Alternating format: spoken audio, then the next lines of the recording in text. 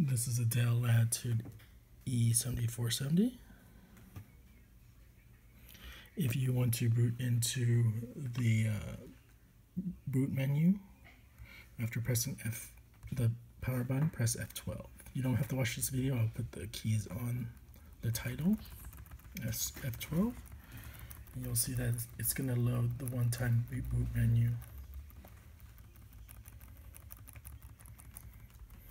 And there you see. You can choose which device you want to, or port, or options you want to boot from. Okay. And now if I want to boot to the BIOS screen, after pressing the power button over here, just press the F2 key. So you just press the power button, now I'm just pressing the F2 key, and somewhere on the top you should see an option that says preparing to enter setup.